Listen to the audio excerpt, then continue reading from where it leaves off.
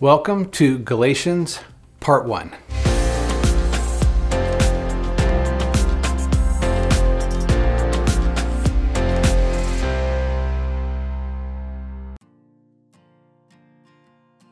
In this Galatians series, I'm going to just week by week, as long as it takes, go through my perspective on Galatians.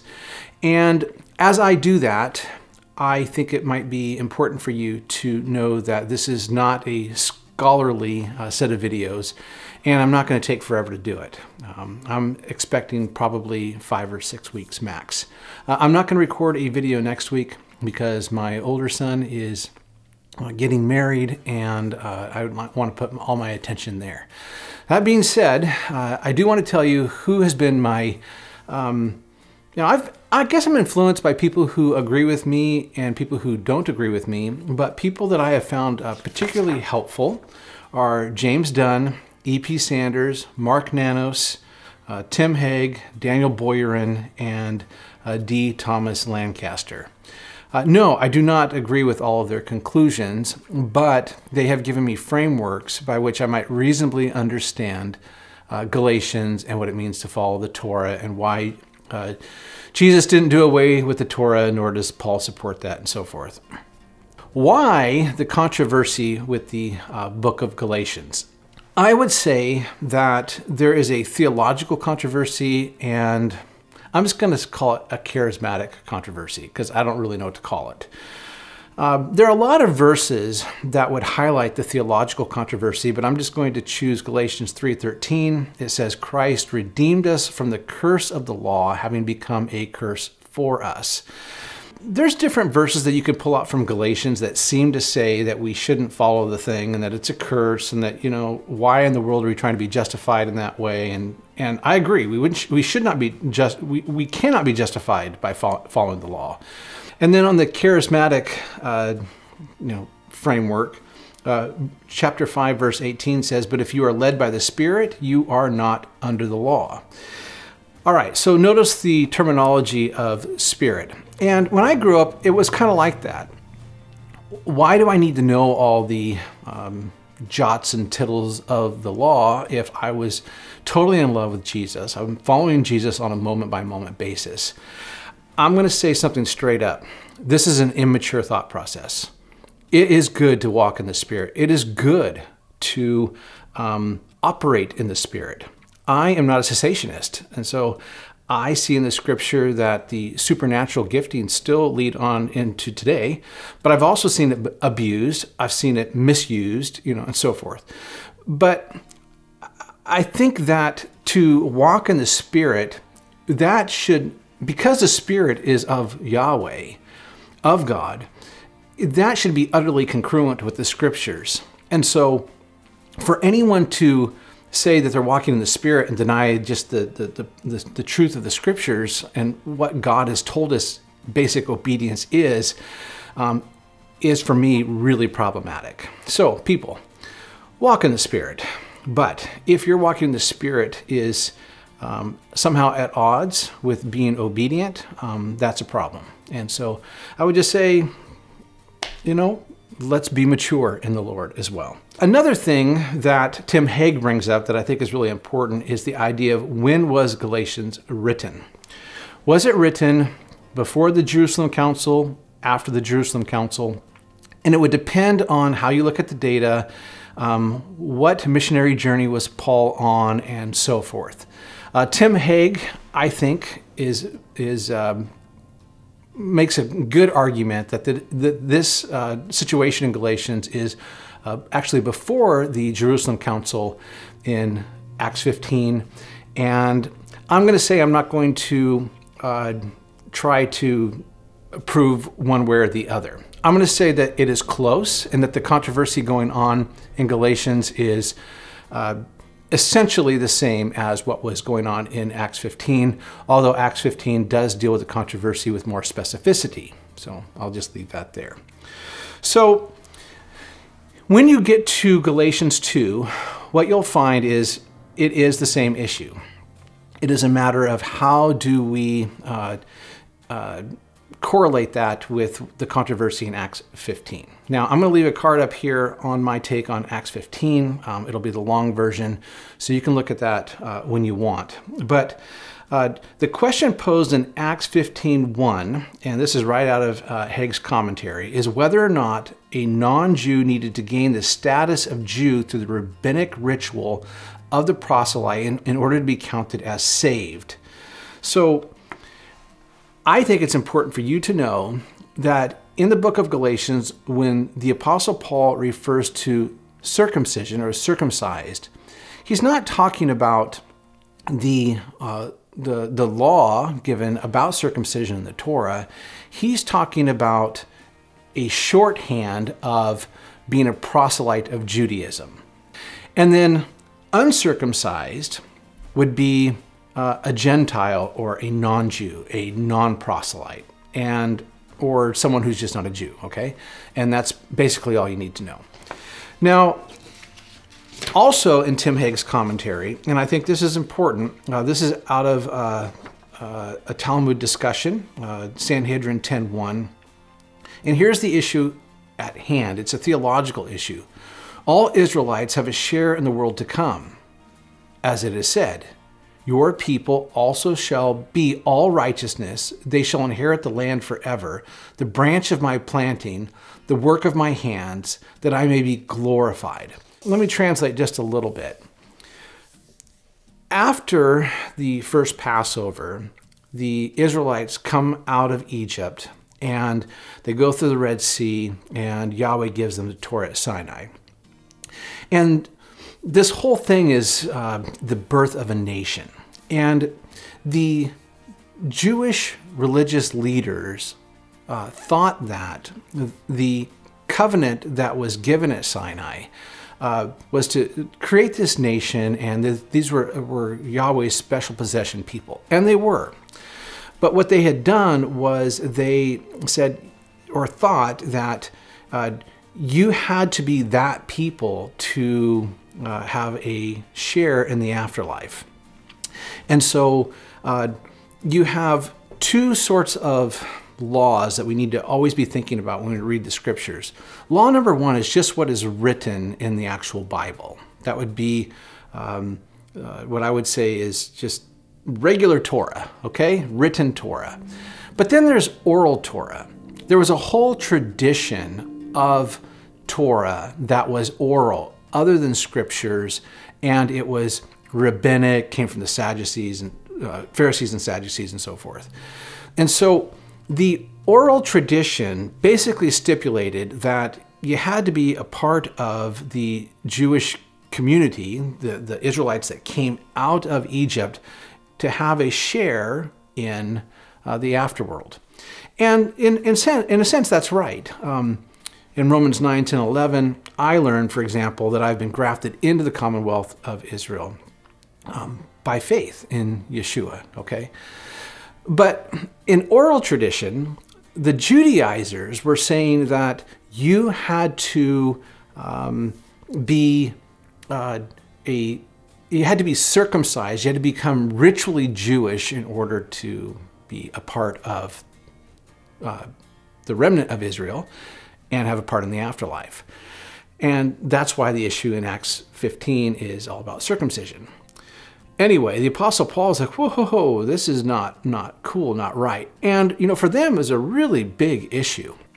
In Acts 15, you read about those four things they say for those Gentiles to stay away from. And the reason that those four things are given is that the Jewish people felt that there was really only one way that you could be, excommunicated from Israel, and that was that you began to worship other gods. And in shorthand, that would be called idolatry, because there's only one God, and don't go worshiping other gods. So the people in Galatia, you know, they had temples to all kinds of other deities everywhere. And there's a sense in which the Jerusalem Council did agree with the Judaizers in that, right, you can't be idolatrous. No, you don't need to be of the circumcision to make yourself a Jewish proselyte, but you certainly shouldn't be worshiping other gods. And so abstain from those four things that were associated with idol worship in pagan arenas.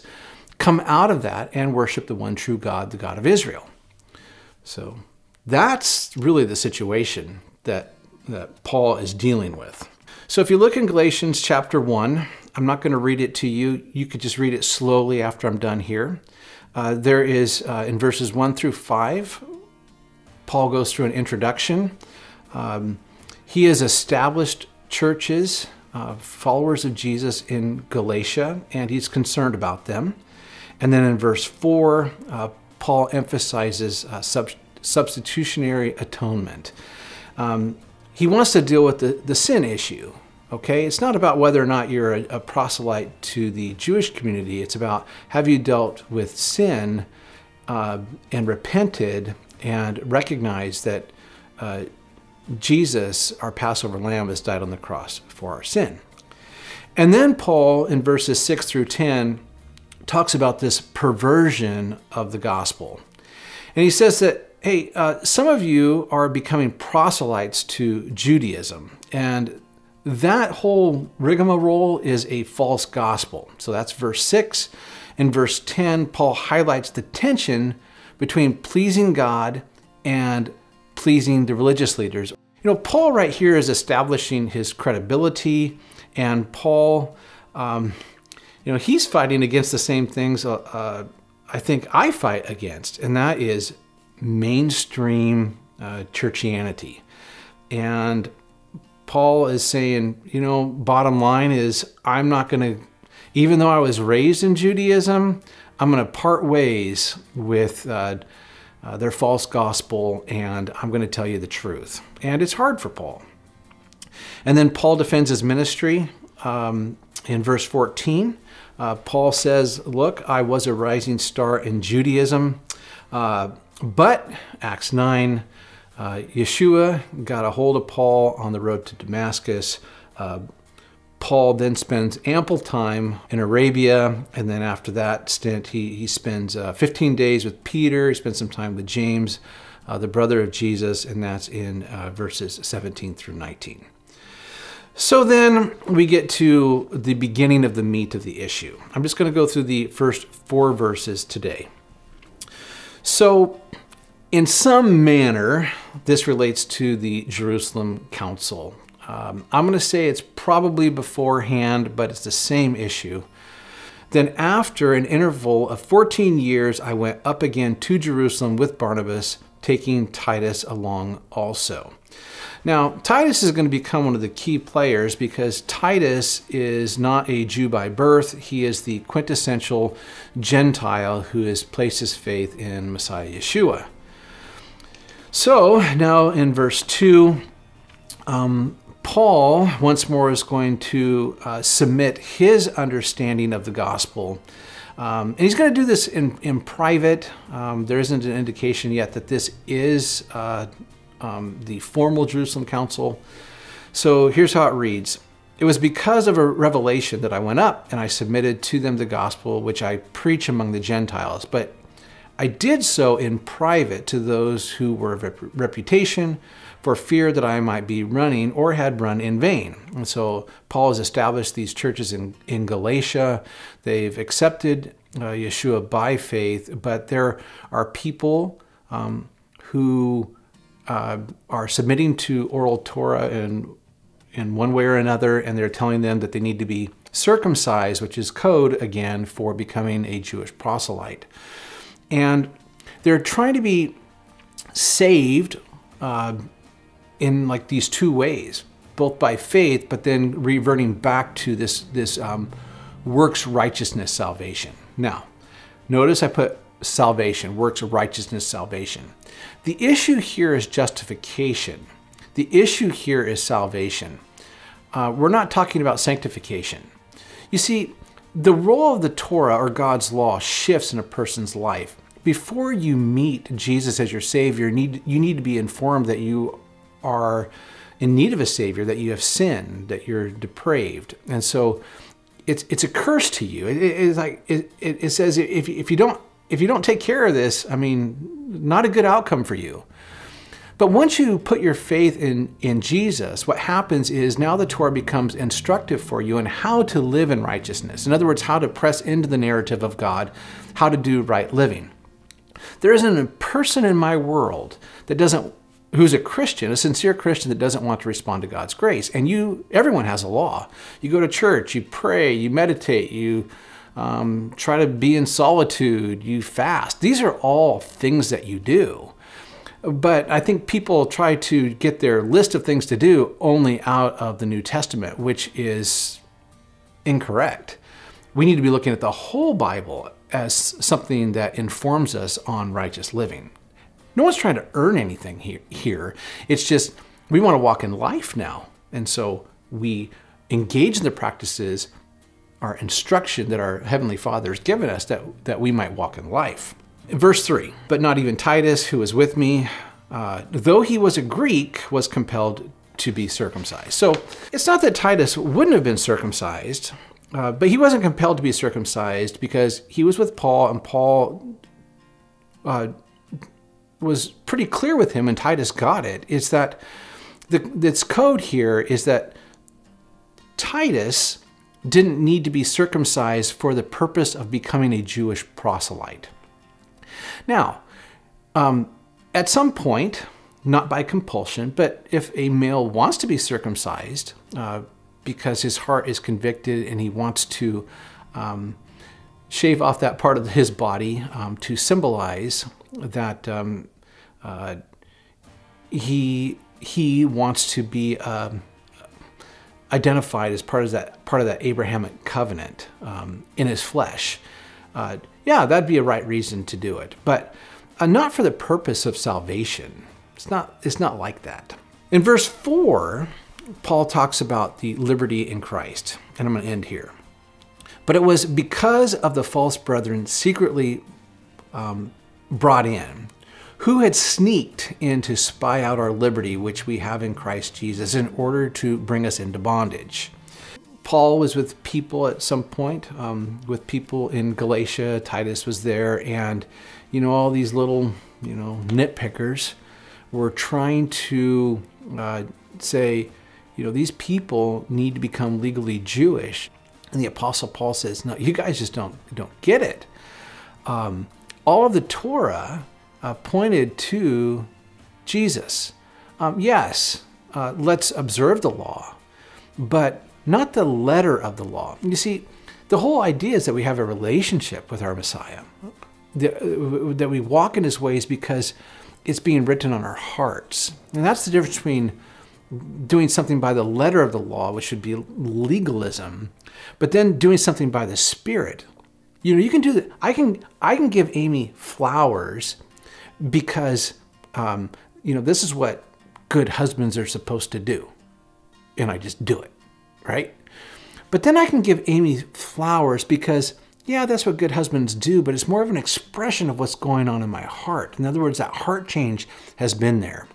In verse 4, this whole liberty, Paul is never, as we go on in Galatians, you'll see that Paul is not anti-Torah.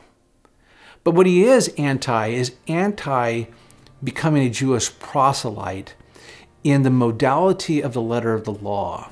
And Paul comes strongly against that. That is not the gospel. So keep all that in mind, and I will see you in 2 weeks.